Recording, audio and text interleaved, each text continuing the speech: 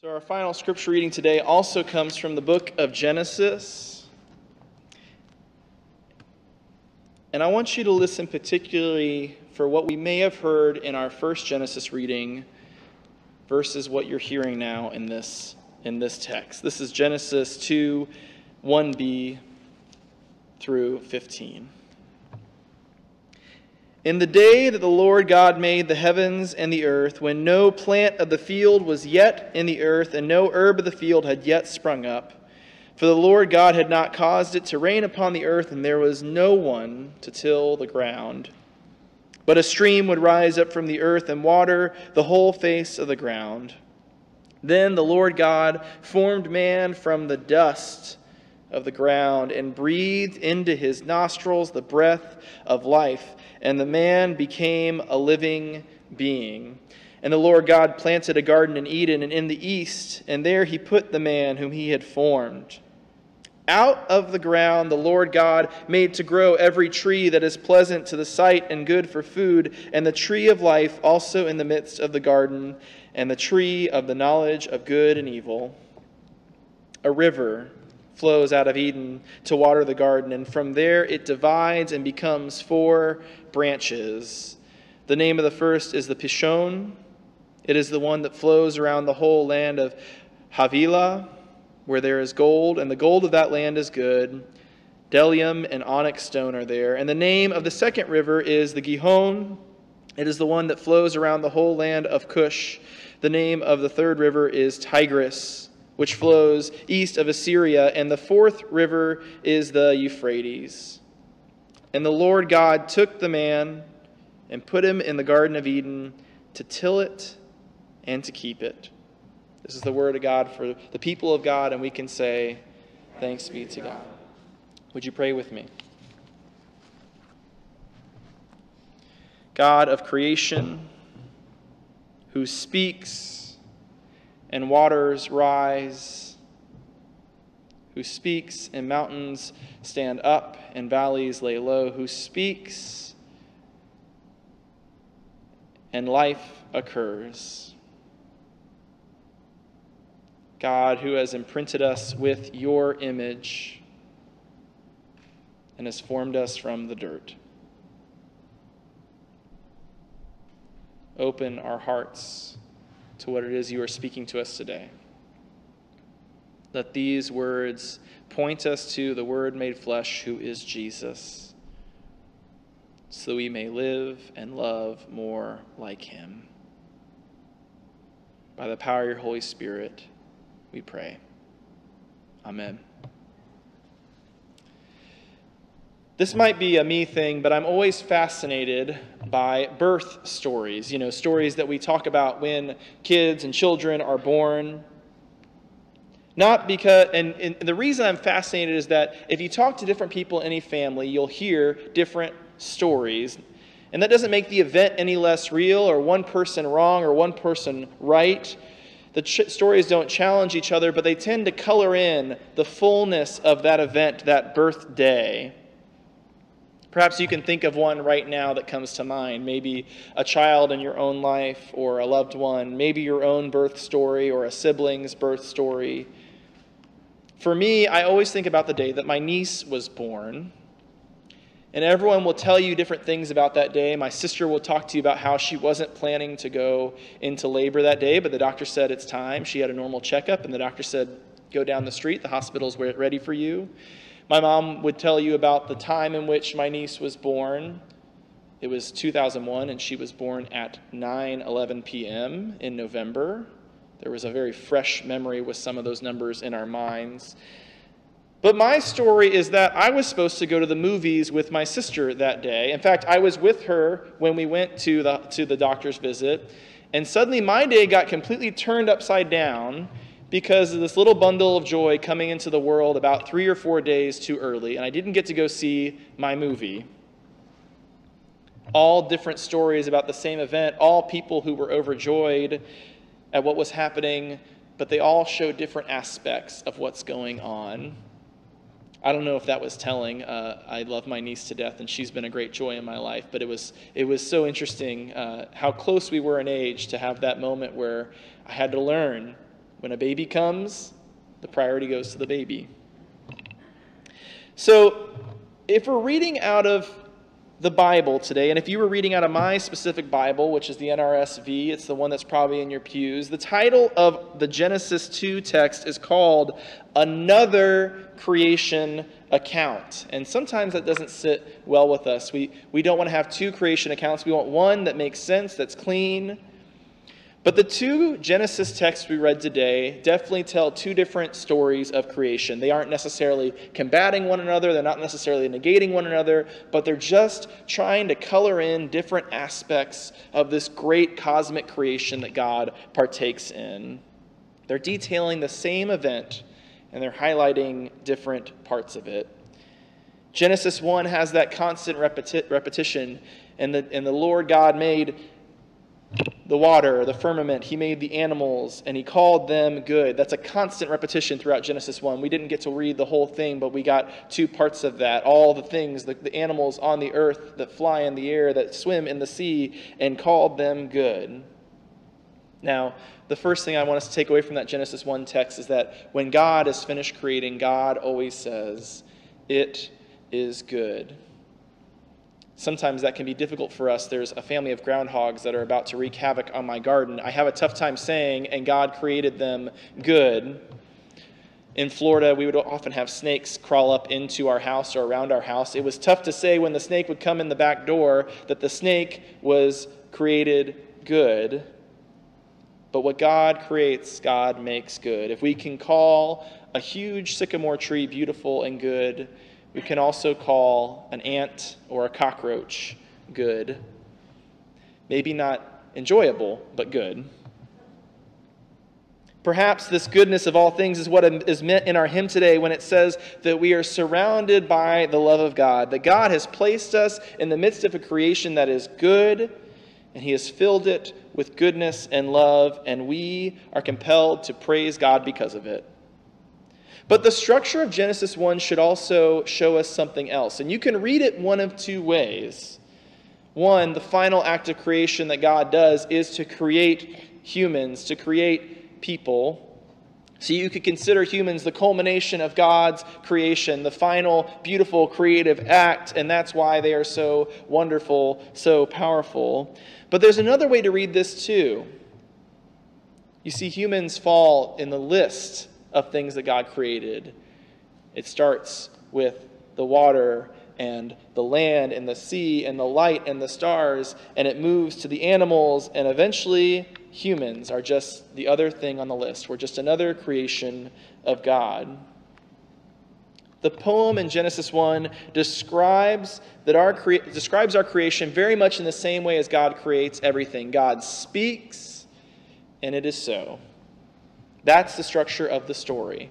God speaks, and it was created, and it was good. So the good news there is that when God created humanity, he said, "It is good." And there are moments where that can be difficult for us to believe.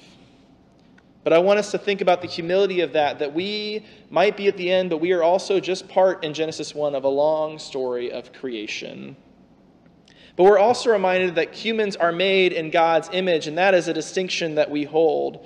That our very existence as people should be giving off the image of this creating God. Perhaps it would be enough for that truth to define the task given to the humans. Go and be an image bearer of God. But that's more about our nature. Later in Genesis 1 is where we get the language that can be so harmful. It says that we have been given dominion over creation. Now, I want us to pause and question that word dominion and what it means to us. Because at times it has meant that we have been given charge to do whatever we want over creation, to be however we want to be over creation. But the important aspect is that we were created with purpose, with power, with responsibility. There's a reason to believe that we were created to enjoy creation, to appreciate what creation brings forth for us, the tastes, the smells, the sights, the feeling. But it's also a calling that we sing and for the beauty of the earth. there's this mystic harmony linking our senses. Not only are we meant to appreciate creation, we are meant to have dominion. And I know that that word has been interpreted in problematic ways, and it's there that I want to focus on for the rest of our time together. And so, why do we have these two stories of creation in Genesis? And I think that it's because Genesis 2 helps us define that word, dominion.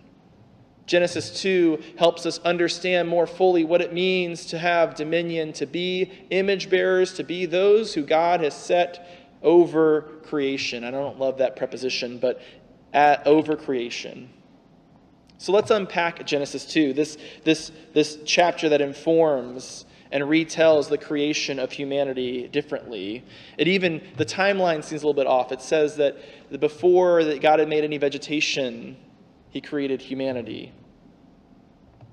So there are three takeaways I want us to take away from Genesis 2.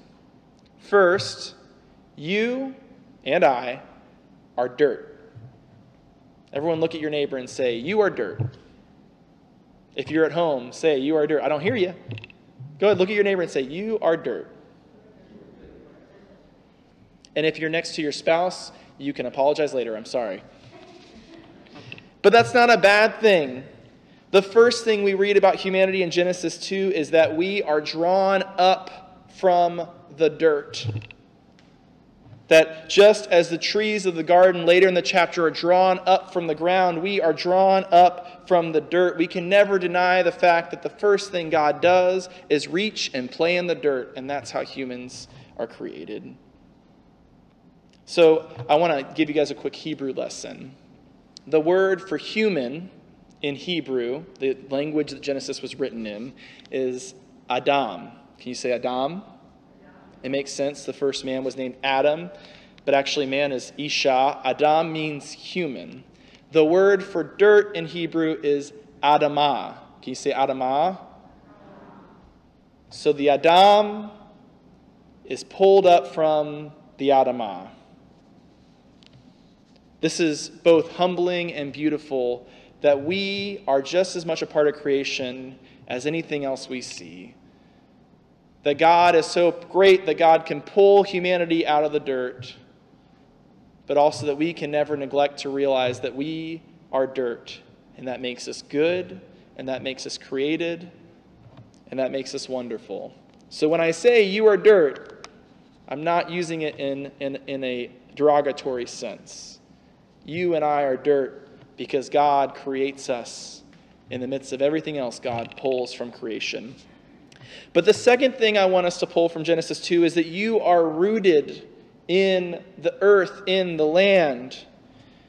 For Israel, this would mean, I don't know if you picked up on this, but Genesis 2 gives us a geographic location for creation to begin at. So for the people of Israel, for the original readers and hearers of this story, it meant God created you to be in this place, to be right here in the Fertile Crescent, in the land of Canaan, surrounded by the Euphrates and the Tigris and the Pishon and the Gishon rivers. That God created us to be rooted in the place we are. That's something that I think our society walks away from too often, that we feel we are somehow separate from where we live and where we are rooted. So for them, that was the promise of this space. This is our home. It was more than just an object or real estate to own. They were connected to that place. And I think the call comes for us as well, to be invested in the space we occupy, to be invested in the land, to be invested in a place, to say, this is my home, and I'm more than just standing on ground, I am connected to the ground. We like to thingify the land, to commodify it, to say, this is real estate and this is my possession. But the story of creation problematizes that. It says, no, you are built up from the ground and you are linked to it. Maybe you can think of the ways that you're linked to the space you live in now. Maybe you can think of your connection to the place you live now. And then the third thing I want us to take away is our calling, which is restated and rearticulated in Genesis 2. Did anyone pick up on the problem that God notices before God starts creating plants and herbs? In Genesis 2, it says, there was no one to till the ground. There was no one to cultivate, to see to the flourishing of a good creation, which is kind of funny because God just created all of this stuff out of the words of God's mouth, but God says there's no one to till the ground. And so the final verse of this story that we read today is our calling, that humanity was placed in the garden to care for the garden. In fact, within humans participating, Genesis 2 withholds creation from yielding. Without humans participating, Genesis 2 says creation doesn't yield what it's supposed to. And it's right there that word in Genesis 1 is defined, that word dominion. It's not how we've always defined it as having power over something. Old Testament scholar Walter Brueggemann says that the image of God in the human person is a mandate of power and responsibility. It is a power exercised as God exercises power. Dominion here is not dominance, but is the dominance of a shepherd who cares for and tends and feeds animals. When you hear that word dominion, you're not meant to get images of militaristic violence or of lording over someone. You're meant to think of the shepherd who tends to the flock and ensures their safety. The calling in Genesis 2 defines dominion. So you may be asking yourself, why is Pastor Will getting all environmental in this sermon? And I've been thinking a lot that we think of creation or environmentalism or ecology in these politicized words, and it's maybe one of the worst things we've ever thought of, to politicize creation. Because if anything, based on these stories from Genesis, based on how we understand the beauty of the earth, how we interact with creation is a spiritual and moral practice. How we look at the world around us is how we praise God. That's what the hymn has to teach us. How we tend to and cultivate and till the land is how we live into our created calling. Our care for the environment, for the world around us, is a theological task. It's a discipleship task. It's not a red or blue task. It is a task ordained by God at the beginning. And I feel like maybe in this room, in this place, I might be preaching to the choir. I know many of you are gardeners, and you know what it means to be in the dirt, to cultivate life year after year, to bring forth sustenance year after year, that particularly in this congregation versus other congregations I've been in, there are people here who know about that calling to make life spring up from the ground and to be reminded that we too spring up from the ground. But maybe we need a reminder of how God defines dominion. Because for so long that word has been used in harmful ways.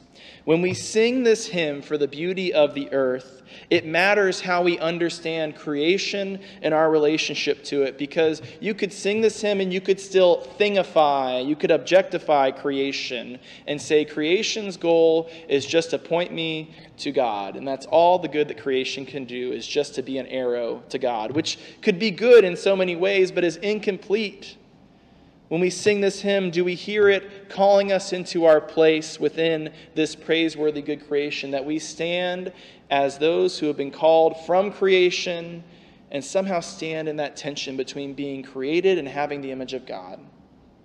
That we have been pulled from the dirt just like the trees, but we have been given the image and breath of God in that same act of creation. This hymn means something if we stand between creation and creator and recognize our calling. Wendell Berry, in this book, What Are People For? He's an incredible author. I'm lifting this up because this would be a great read if you're looking for something. It's very easy to read. But Wendell Berry says it this way. He says, "The ecological teaching of the Bible is simply inescapable. God made the world because God wanted it made. God thinks the world is good, and God loves it. And if God loves the world, then how might any person of faith be excused for not loving it, or justified in destroying it. If God loves the world, then how might any person of faith be excused for not loving it or justified in destroying it? So as we wrap up today, I want to give you guys practices for being dirt this week, to spiritualize, to reconnect with the spiritual and theological task of our connection to the land. The first one's pretty easy. Spend some time outside this week. Write your own hymn praising how God is moving around you, God's goodness in the creation around you. If you have a garden, go into your garden this week and see if you can see God's goodness. If you are near a tree, a place to be outside, not to worship it of itself, but to worship the Creator who made it good. Another thing that we need to do is take time to praise God's goodness that created us, to say that we are good because we come from the dirt. To stop yourself from being thingified, which happens. To stop yourself from being told that you are not created good, because the truth is that you are. You are created good, just as every other thing that is created is good. And just as Genesis reminds us that we are created, it also reminds us that our identity is wrapped up in the place we arise from. So take a moment this week and name how you've been shaped, or how you've been identified, or how you've been grown by the place you come from. For many of you, that may be Laytonsville, that may be Maryland. Whatever dirt you arise from, take a moment to honor how it has shaped your identity and who you are, that God calls you to be rooted there.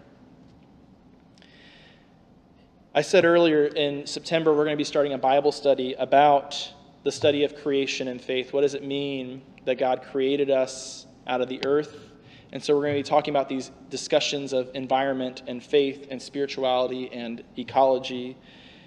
A word that we like to use in the Christian theological realm is creation care. That Bible study will start on the week of September 19th. We haven't picked a day yet of the week, but it'll start that week, and I'd love to have you all join, because we're going to be talking about a lot of this very dense stuff more in depth. But maybe the simplest thing you can do this week is just say for a moment, I'm dirt. I'm dirt, and that is good, and that means this. It means I care for my garden. It means I'm mindful of what I produce. It means I am rooted in this place. But just take a moment and enjoy the truth that God formed you from the dirt and breathed life and put God's image in you. So, people of dirt, go to be dirt and know that that is good. Would you pray with me?